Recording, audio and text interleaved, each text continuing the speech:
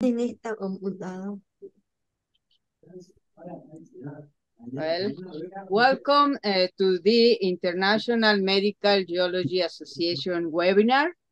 Today, we will have an interesting presentation, interaction between micro and nanoparticles of volcanic ash with synthetic lung fluids by Dr. Benedetto Schiavo.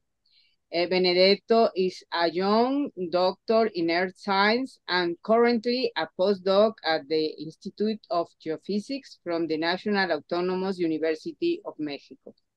His academic background includes a bachelor's degree in geological science and a master's degree in geological sciences and technologies obtained from the University of Palermo in Italy, and a PhD in earth sciences from our university, UNAM, Mexico.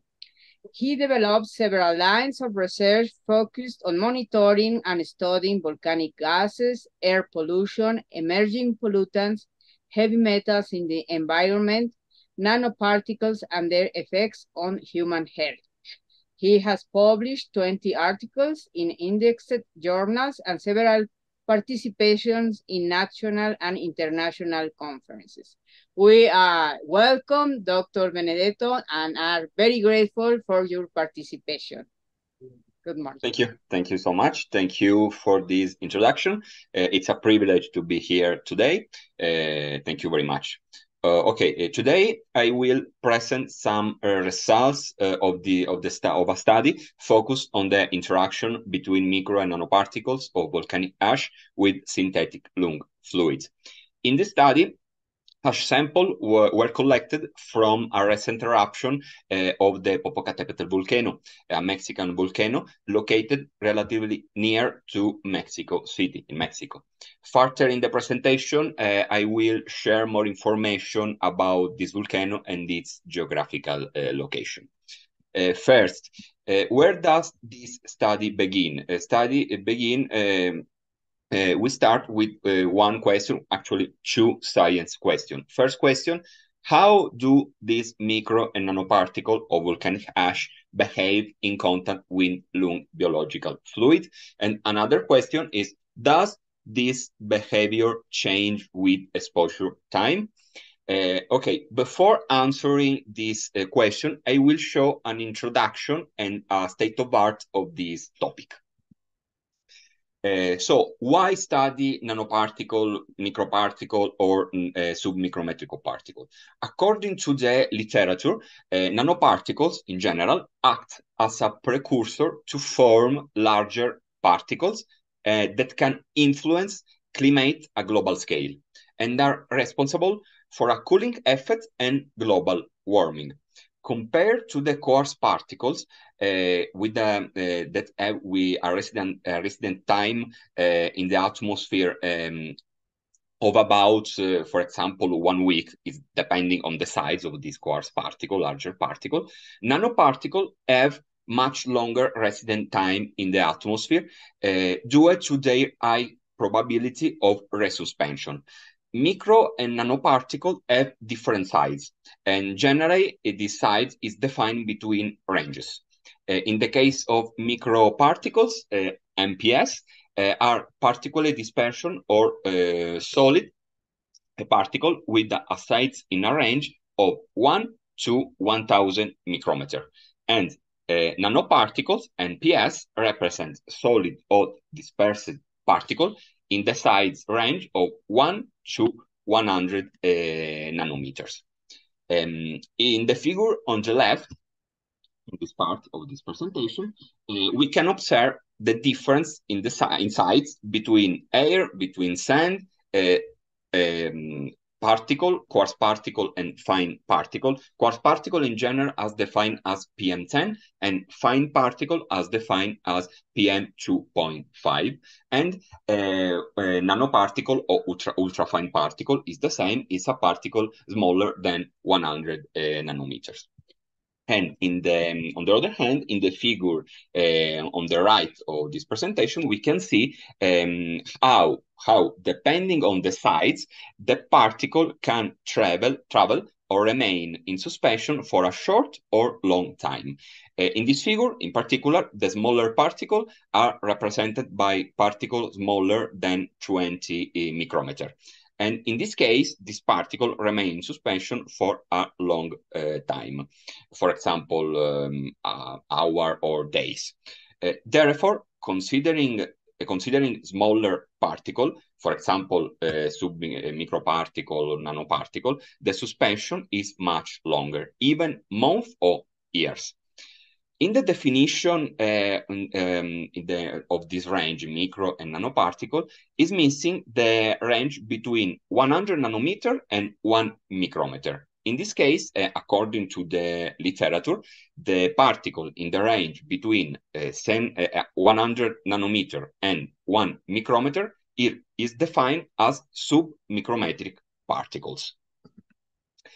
So now let's see the properties of these nanoparticles. Nanoparticles are characterized in general by very small size, particularly optical properties, and large surface to volume ratio. This is more important characteristic of these ultrafine or nanoparticles. The reason behind nanomaterials exhibit such specific properties is attributed to their size.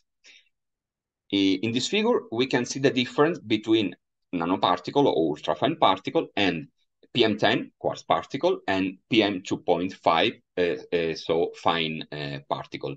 As we can see from this figure, with the same mass, nanoparticle have a greater number of particles than quartz and fine particle, for example. And another difference of between these particles have different size and are different health risk.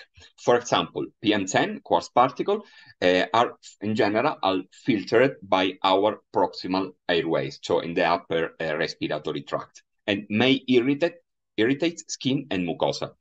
PM2.5 fine particles can reach our peripheral airways, but cannot enter in our systemic circulation. And finally, our nanoparticle may enter in the systemic circulation and have another important characteristic. Nanoparticles have the ability to absorb toxic material on their surface. For example, toxic material as metal or metalloid or organic compound. And on the right in this presentation, we can see a list of the specific feature attribute that can change at nanoscale. For example, at nanoscale can change mechanical properties, can change thermal, electric, magnetic, catalytic, and optical property, as well as melting point and diffusivity. For example, in the literature, copper the element of copper is considered a soft material, but copper nanoparticle for smaller than 50 nanometers is considered is a very hard material with drastically different in malleability and ductility compared to the bulk copper. This is important. There are important properties of these nanoparticles. So in the previous slide, we saw the possible size of the nanoparticle and their attribute and characteristic. Now, where do these ultrafine or nanoparticle come from? Nanoparticles come from natural sources or anthropogenic sources. In this case, this is a flow diagram of the possible origin of this natural nanoparticle of anthropogenic nanoparticle. For example, natural nanoparticle come from biogeochemical cycling, sea spray, forest fire, volcanic activity of dust storm. And anthropogenic nanoparticle come from vehicular traffic, industries emissions, biomass burning, pesticide or fertilizer, for example. Some authors estimate that about 90% of the particles present in the atmosphere are from natural origins. And many authors report that volcanic activity and dust storm are the major emitter of nanoparticle into the environment, into the atmosphere. This figure on the left is a resume of the possible origin of nanoparticle into the environment, into the atmosphere. Once generate, this nanoparticle can form aerosol or colloidal suspension. And for example, this aerosol, once formed, can be deposited on the Earth's surface by dry or wet deposition and become a constituent or soil or sediment in our Earth's surface. Okay. Considering anthropogenic nanoparticle, vehicular traffic in urban area is considered the main sources of the nanoparticle. And as it is known, exposure to nanoparticle is a risk for human health. The people that living in the urban environment, especially in mega cities. This is considered outdoor, the source of outdoor nanoparticle. So mainly vehicular traffic. The source of indoor ultrafine or nanoparticle are mainly paint and cooking. But nanoparticle that can generate from, for example, vehicular traffic or industry or construction or secondary aerosol or secondary or inorganic aerosol may enter in our indoor spaces, for example, our house. Let's talk about the volcanic emission. Now let's talk about the volcanic emission. As we know, volcanoes during their activity phases emitted gases and ashes in the atmosphere, into the atmosphere. The amount of the gas and ash emitted depend greatly on the eruptive phase of this volcano. Moderate eruption or strong eruption or passive desgasification depend on the activity of this volcano. It has been estimated that 9% of the world population lives within 100 kilometers of an active volcano, and this percent continues to increase over the years in many regions, for example, in Central America or in Africa. Volcanic eruption can produce a wide range of hazards. For example, volcanic ash can affect public health, can affect infrastructure, can affect air traffic, and can affect economy and society. And volcanic ash can affect many people around the world. And in this case, the size of the volcanic ash particle is highly variable. For example, can range from millimeter to nanometer. And this volcanic ash can affect many people around the world because of the large areas that can be covered by the volcanic ash fall. Many studies have been published in relation to the damage caused by exposure to the volcanic ash.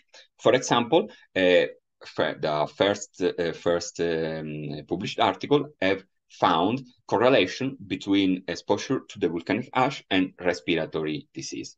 Another study have found a correlation between chronic exposure to the volcanic ash, so long-term exposure, and thyroid cancer, cardiovascular disease, and neuropsychiatric complication. Another study have found a correlation between more respiratory complication, for example, in children. In general, children, together to older people and people that can have respiratory complication, are more sensitive to the contamination, even the contamination of the volcanic ashes. And finally, a recent article have found a correlation between chronic exposure to the volcanic ash and inflammatory syndrome, especially lung inflammatory syndrome. In this case, this experiment were realized in laboratory using mice. So in this case, it's called in vivo analysis. We already know that smaller particle smaller than 1 micrometer and ultrafine particle, nanoparticle, can easily reach the deepest part of the lung, the alveolar region. And in the alveolar region, depending on the composition of this particle, soluble particles are dissolved and enter in our systemic circulation. And on the insoluble particle or nanoparticle remain in the alveoli for a long time and generate what is called oxidative stress. Oxidative stress is a disturbance in the balance between the production of ROS, reactive oxygen species, free radicals, and antioxidant defense. The uncontrolled production of ROS generate oxidative stress, and oxidative stress can generate DNA damage, interaction with the antioxidant system, membrane deterioration, and metabolism alteration. Actually, there are many methods for evaluate health risk. One of these methods, in this case, inhalation health risk. In this case, one of these methods is apply the equation developed by the US EPA, United States Environmental Protection Agency. Another method is to determine the bioaccessibility of the metal contained in this particle or nanoparticle into synthetic lung fluid. In this case, we use Gumbel solution and ALF solution. Gumbel solution is the lung fluid in the external part of the fluid of our lung, and it's a neutral solution, pH 7.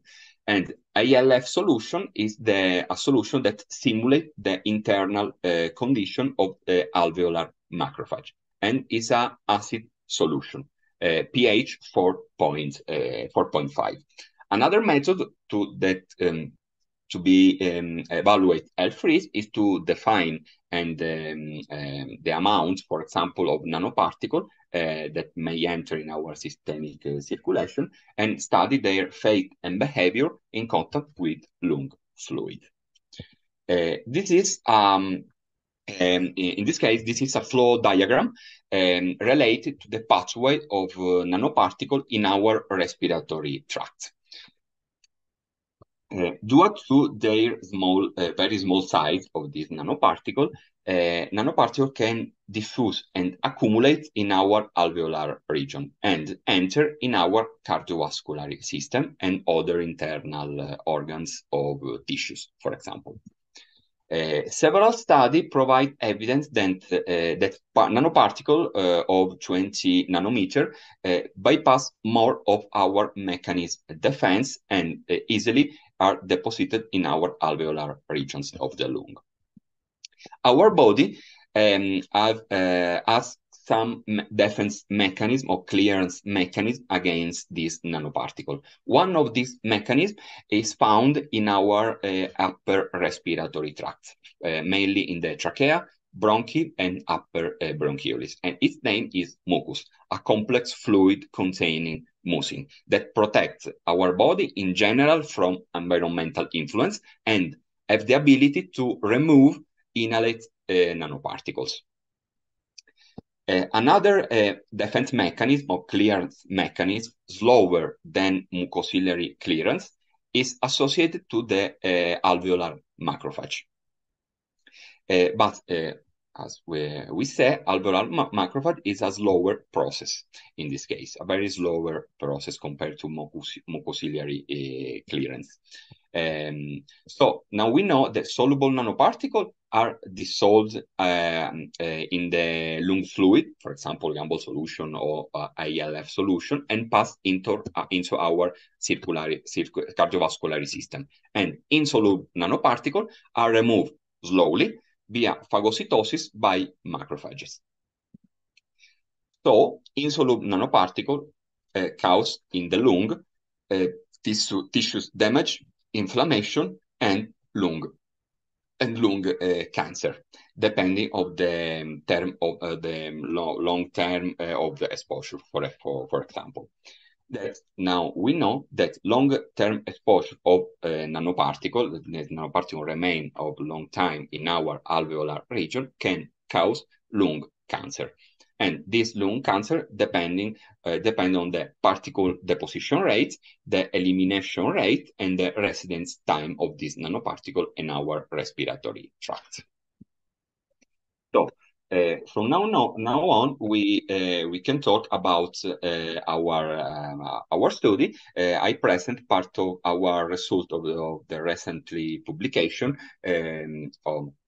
on the behavior of the nanoparticle containing in the volcanic ash. In this case, volcanic ash collected in the Popocatépetl volcano. This is a satellite view of this volcano located in the central part of Mexico. Its name meaning Smoky Mountain. Its high approximately 5,400 meters above sea level. It's a constant activity since 1994. And in its recently eruption history, have registered numerous lava dome growth and destruction. And another characteristic of this volcano, and it's located between two megacities. Mexico City, 20 million inhabitants, 60 kilometer distance from the volcano, and Puebla City, Puebla de Zaragoza, 7 million inhabitants, and 45 kilometer distance from the volcano.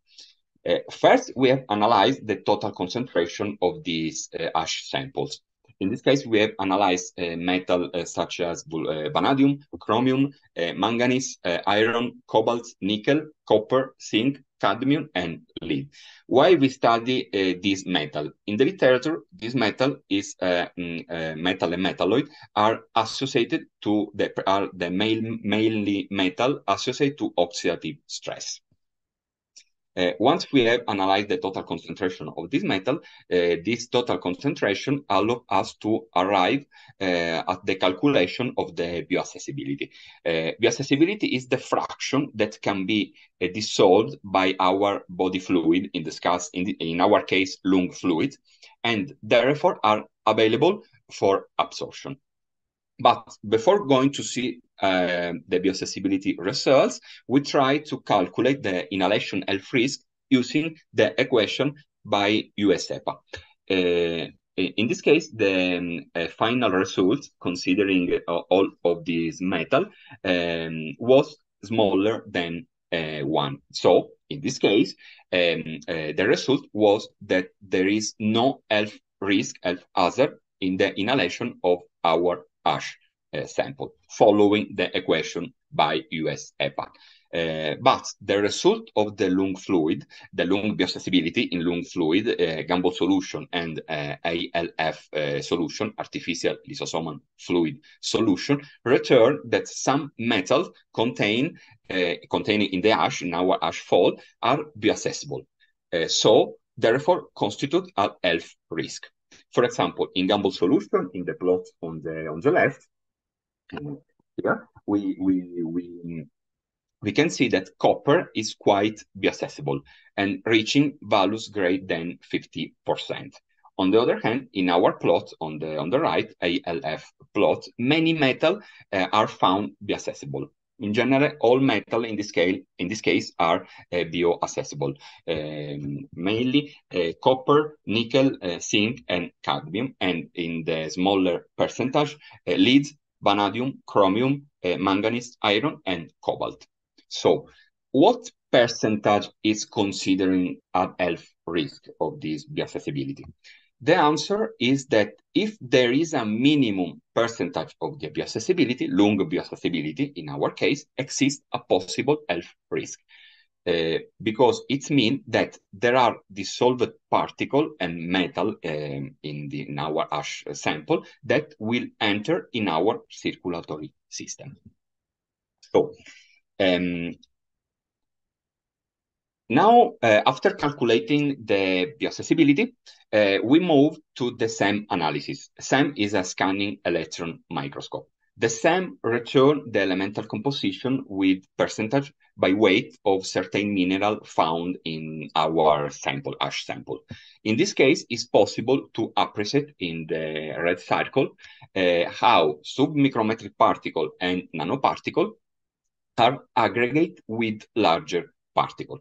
Nanoparticle have the ability to aggregate with other nanomaterial, for example, aggregation between nanoparticle and other nanoparticle, or the aggregation with larger particle. So nanoparticle with larger particle. It's a specific ability of the ultrafine of these or our nanoparticles.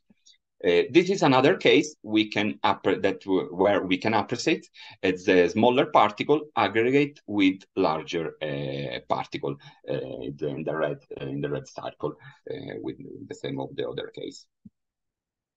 Now we use the same software called particle metric software in order to determine the particle distribution size of our ash fall sample.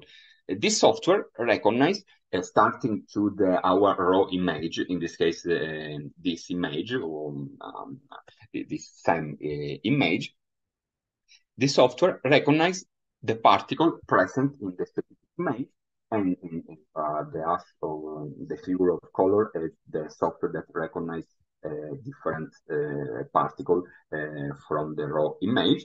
And finally, the software calculates the circle equivalent diameter of this particle.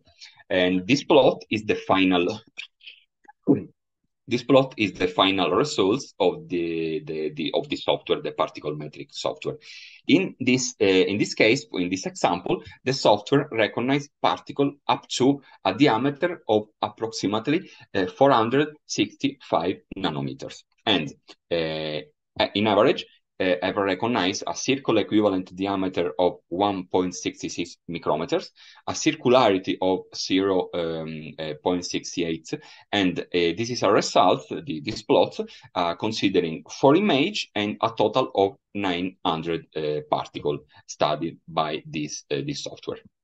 This is another case, another ash sample. In this case, the software recognized particle up to 200 nanometer, so too close to the range of nanoparticles.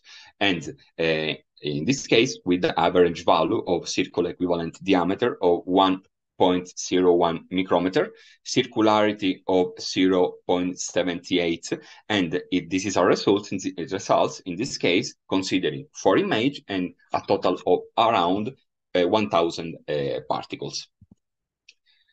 So at this point, we perform further analysis of the particle distribution size in contact with lung synthetic fluid. In this case, we have used a technique called DLS, dynamic light scattering.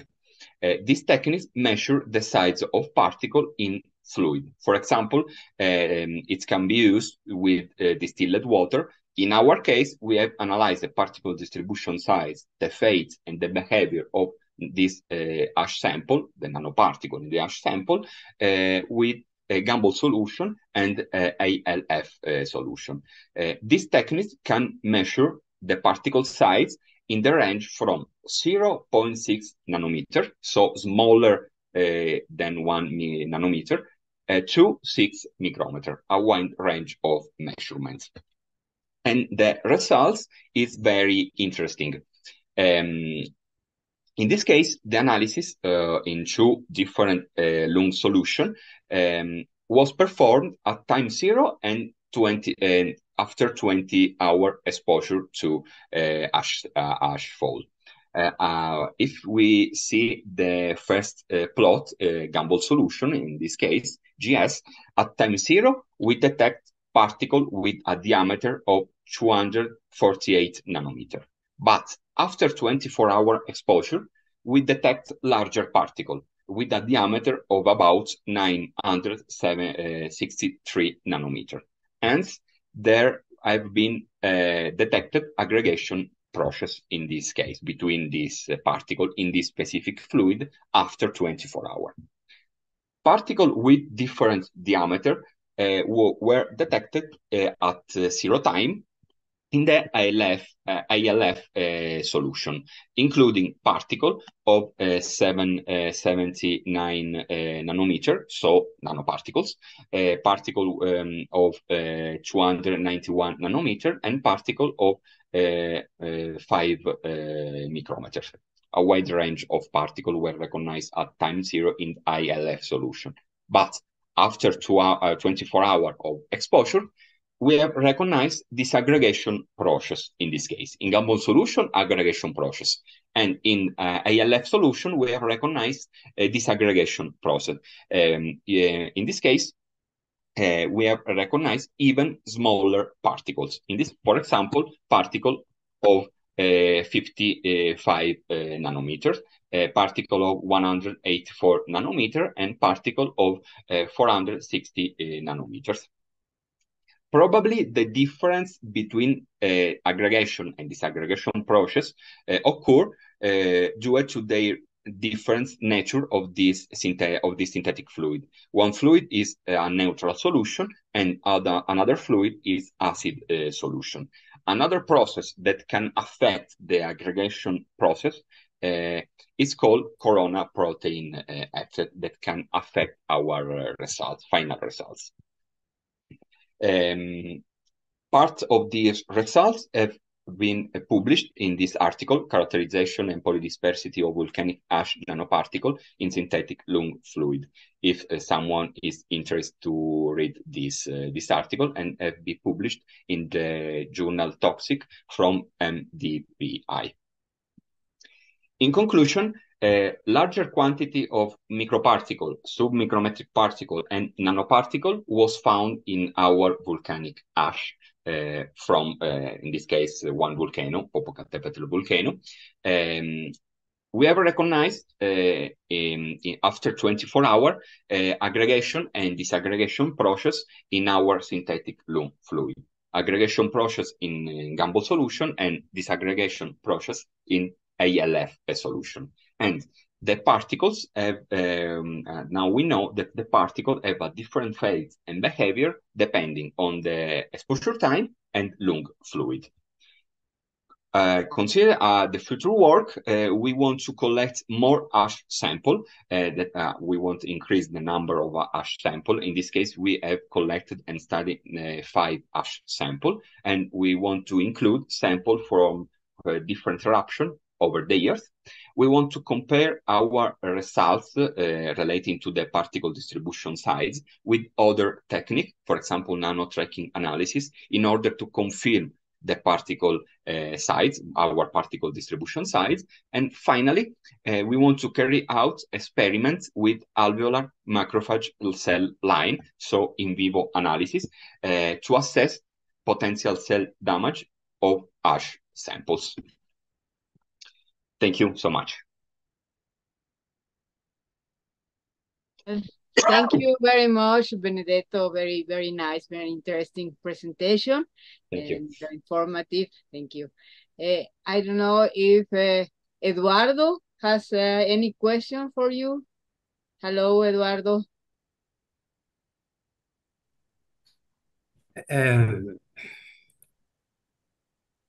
Hello. Hello. It's good to see you. A great exposition. But in the moment, I don't have any question. Okay, well. Okay. Thank you. Thank you very much. Well, this presentation will be posted in our website, IMGA website. Please say to your colleagues that it will be there. And also the article is open access. So if you are interested, you can access to the manuscript. Well, thank you very much. And we hope to see you, everybody, in Monterrey in 2 weeks. So we share experiences. We will have surely a very great scientific and personal time. Thank you, Elena, for Thank organizing you so this much and webinar. congratulations, Benedetto, for your Thank you. very interesting. See you all. Bye bye. See you.